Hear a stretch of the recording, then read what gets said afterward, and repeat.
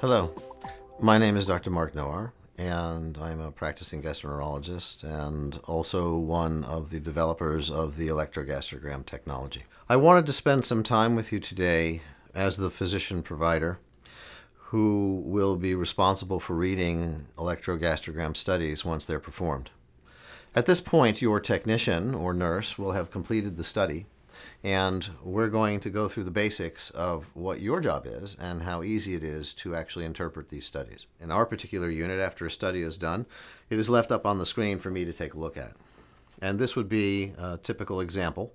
And we know that this is one of 4 periods. There is a 10-minute baseline followed by 3 10-minute each post-water load periods. And so looking at the numbers here, we go from 0 to 10 in terms of signal. So I know this is the baseline period.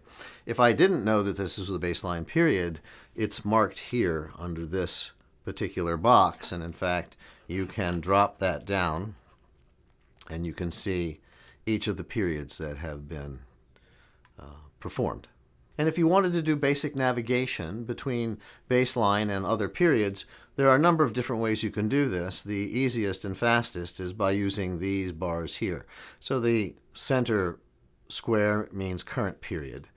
The left or right single arrows will step you to the next period. So as an example, we can move to the first water load period, the second water load period, and the third water load period. And you'll see each time this changes correspondingly. Alternatively, you can go to the main menu bar at the top and click Go To, and it will show you the same depiction as though there were the bars, next 10-minute period or previous. The bar with the arrow with the bar indicates start of study and end of study. So as you can see, end of study and start of study. The first thing that you'll notice when you take a look at the images is you're going to see that it's divided into 2 sections. The upper section, usually with a red line, is the actual electrogastrogram pattern that continues through the 10 minutes. And then the second section, which is in black and white, is the result of the respiratory belt. I spend a lot of time looking at respiration only to look for artifact. So as an example, if a patient were moving around a lot, you would see a lot of artifactual changes here, which we do not see in this particular study.